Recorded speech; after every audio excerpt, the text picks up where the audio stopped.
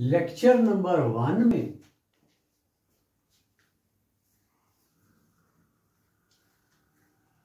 जुबान के सफर का जिक्र हो। We were talking of the journey of language,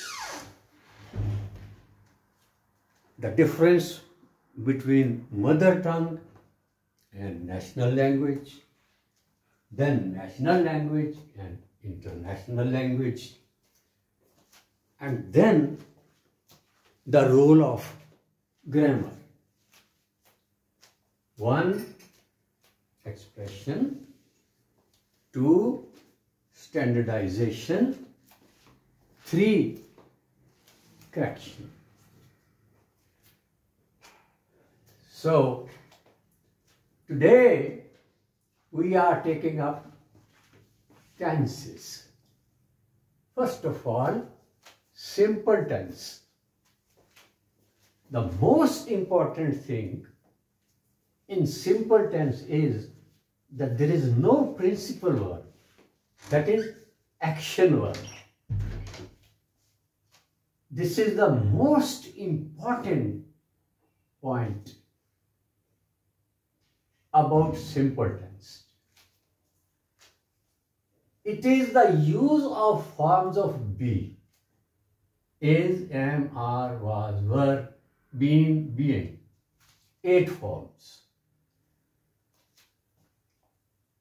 Other verbs have only 3 forms. It is something exceptional. Be. It has 8 forms. And the use of be gives you the state of being, जिसे उर्दू में आप होना कहते हैं, हैं, था, थे, होगा, ये इसकी रेंज है। लेकिन इन सब में हेल्पिंग वर्ब अकेला इस्तेमाल होता है, प्रिंसिपल वर्ब नहीं आता। तो ये बी की शक्लें हैं जो बीइंग यानी होना के मानी देते हैं। और दूसरा use of has, have, had. They give the state of having, possession, पास होना, किसी के पास होना किसी चीज का। Has, have, had. Has and have for present and had for past. What is the difference between has and have? Has is used with third person singular only. And with the rest, we use have. Here are examples. He is absent today. Is the verb. Are you a dependable person? Are. This is a question. They will be there. Will be. 2 helping verbs. Will akela is not enough. You add be. Will be. Hoga. She is very beautiful. Is. We are very happy today. Are. Is he not happy there? Is. Question. I am not his friend. I am. Am I not trustworthy? Trustworthy, dependable, काबिल एतमाद. Well, these examples show you the use of be,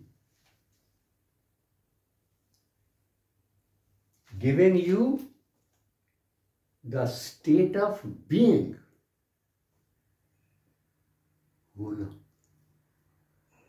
And then he had a good house. Had. They have good relations with each other. Have. वो एक दूसरे के साथ दोस्ताना ताल्लुकात रखते हैं. Have. रखना. This is the state of having. रखना. She has a very good storybook. Has. उसके पास एक अच्छी कहानियों की किताब है. उर्दू में दिखे पास होना. It has the same meaning, to have. पास होना, to have. So these are the examples of the second type of simple tense. Only helping verb has been used in all these examples. Is that clear? Okay. Some of these sentences are interrogative and some are negative. We have to understand the difference between a positive and an interrogative and a negative sentence. Come to this.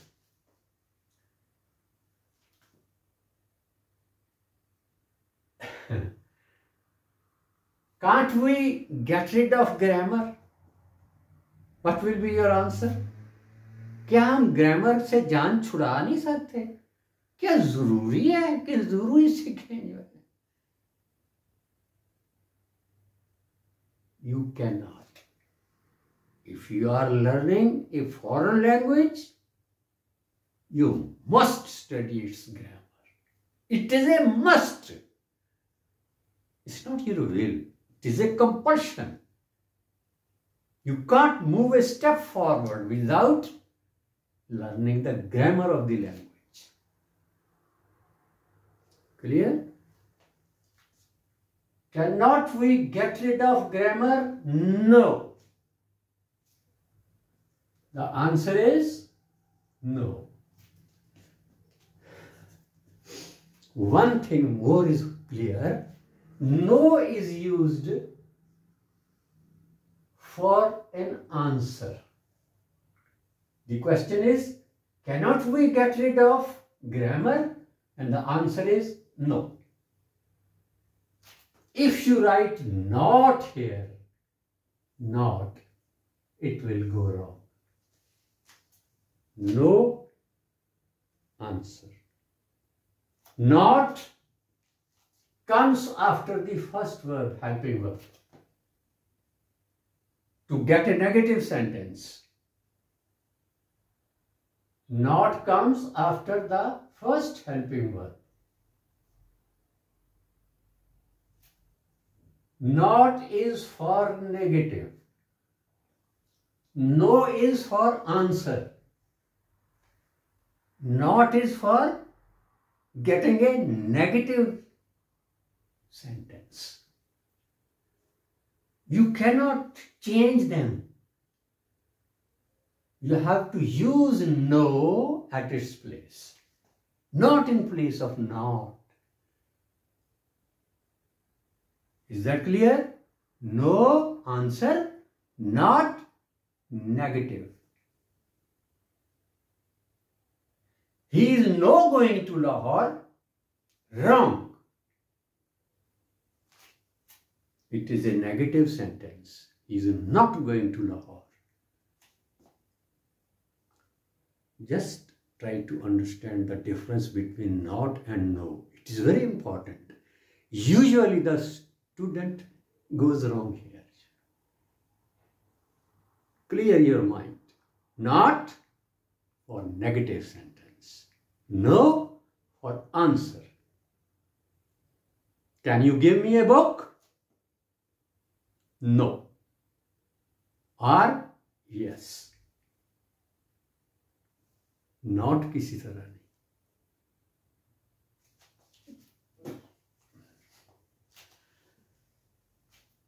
So, just note this point. First helping verb comes before the subject. ये interrogation है. First helping verb. If there are two helping verbs, will be not will be used after the first helping verb to make it negative, and the first helping verb would be placed before the subject to make it an interrogative sentence. First helping verb, mind you, only first helping verb. You are not to change the place of not. It will remain wherever it is. If the sentence is interrogative as well as negative,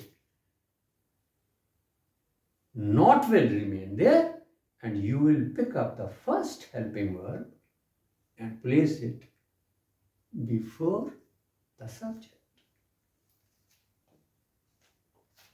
First helping verb comes before the subject.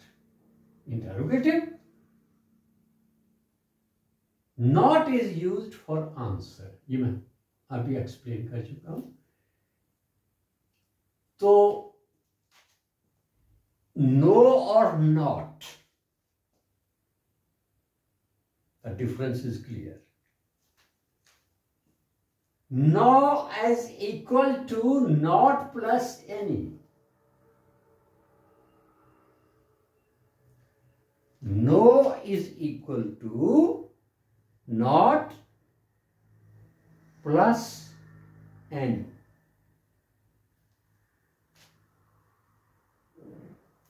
If we can convey the sense with no, why do we use not any? Two words are equal to no alone. Why do we use not any? We use not any when we want a stress. There is not any person in the room. Not any. There is no person in the room, ordinary sense. There is not any person in the room.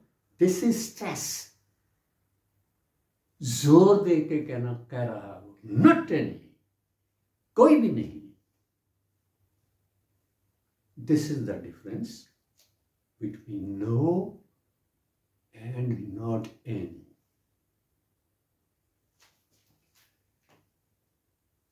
No is equal to not any. अब ये नहीं आप कर सकते कि you use only not. No. You will use no alone or not any, both. And I have told you the difference.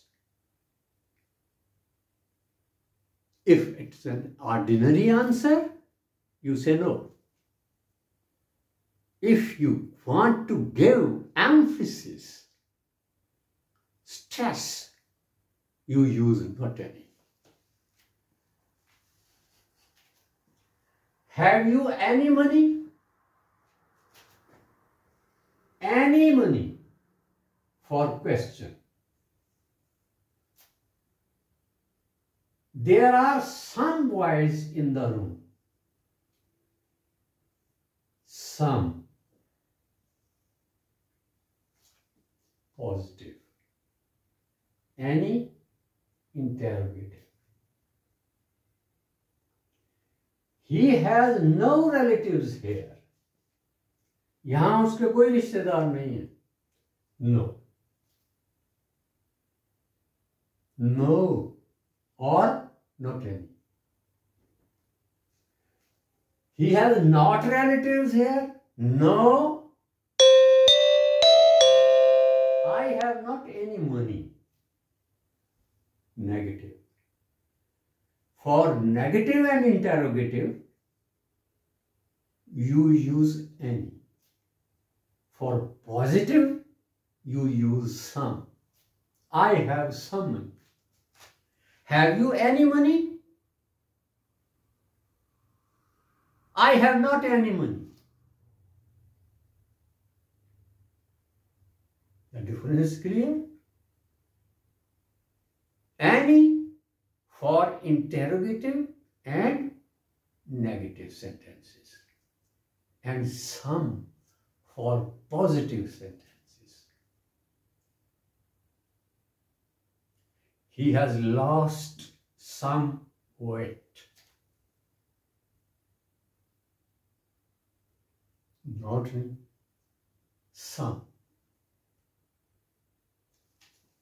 So that is the difference between any and some. I have not any money. You could write no in place of not any, but I have told you the difference. You have to show the emphasis. So you say, I have not any money. Not any money. I have no money. I have not any money. See the difference. I have some money. Okay. मेरे पास कुछ रुपए हैं. Some. It is neither negative nor interrogative. Is there any tree? क्या वहां कोई दरख्त है? Interrogative. Is there some tree? No. It is a question. In interrogative and negative sentences, we use any. In positive, we use some. Is that all?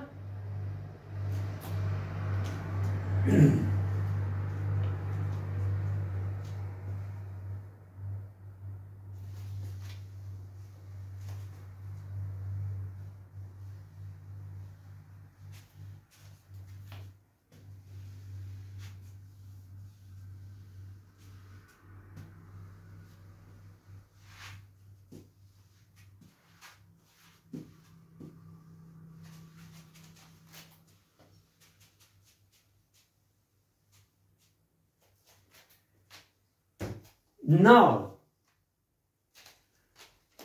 words used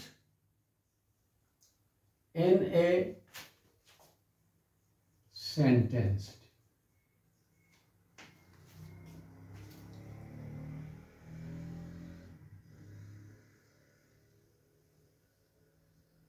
It is necessary to introduce to you what kind of words you use in a sentence in English. Here is first noun, second pronoun, third helping verb, fourth principal verb, 5 adjective, 6 adverb, 7 conjunction,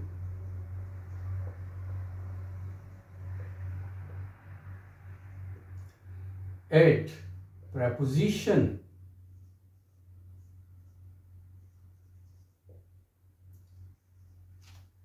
9 modals.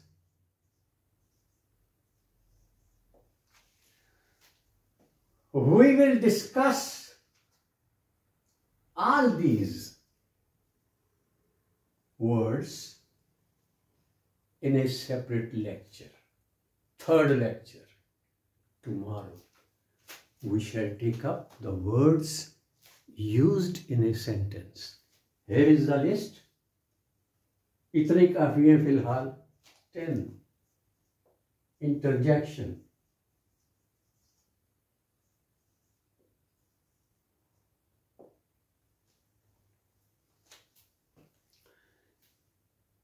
We shall take up these words tomorrow. Then our introduction to the basics of English language.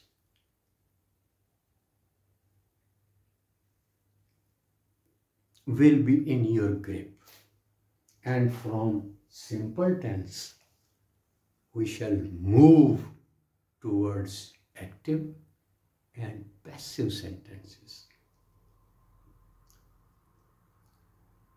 We shall see the difference between active and passive, and simple and active, and simple and passive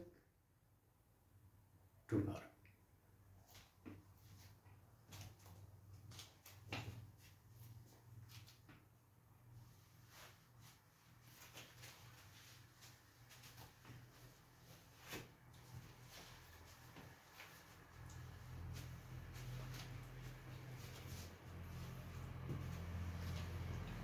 Well, here are some words which you should know in this lecture also. In detail, we shall take them up at their own place.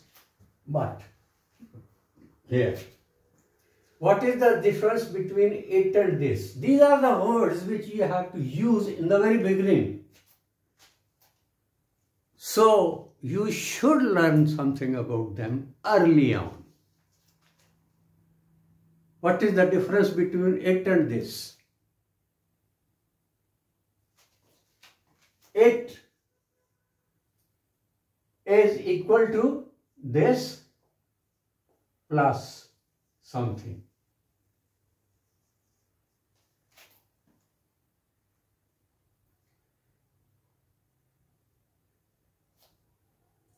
It plus something.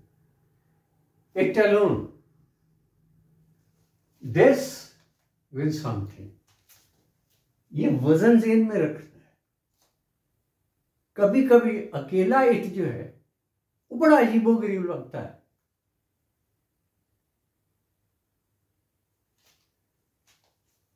It refers to something that has already happened.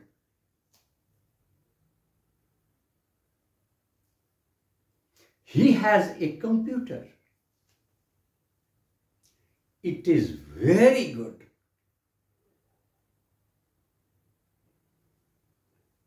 We have said something before it, and it refers to that. Alone,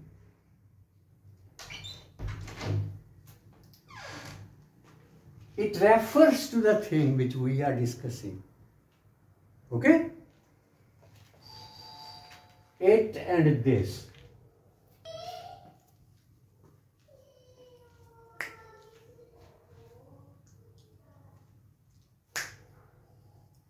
So, it grammatically is equal to this and the thing we are after.